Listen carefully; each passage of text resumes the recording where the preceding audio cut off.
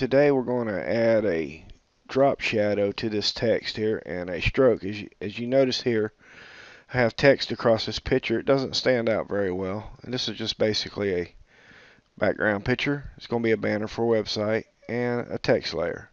So what we want to do is we want to click on the text layer. And we're going to click the FX button at the bottom. We're going to select drop shadow. Now, if you notice, it automatically put a drop shadow there.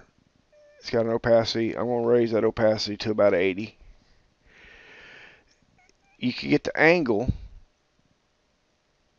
You move the angle of the drop shadow around right there.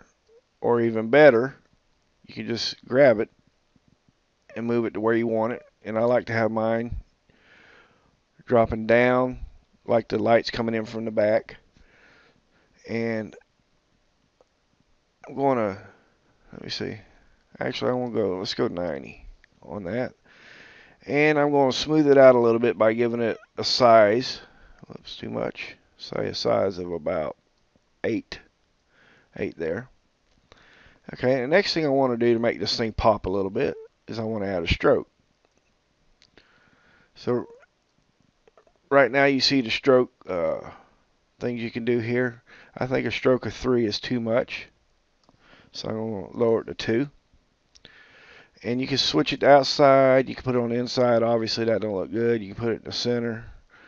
Me, I'm going to leave it on the outside. And if you want to do blend modes, I'm not going to do a blend mode on the stroke, but you can change the color of your stroke here as well. I'm going to leave mine black. And then click OK. And you'll notice we now have an effects column here underneath the same layer that we were working on. You can turn them off individually. You can turn them all off. If you wanted to get rid of it, you could just drag it down there and drop it into the garbage can. And that's all there is to adding a drop shadow with a stroke to text.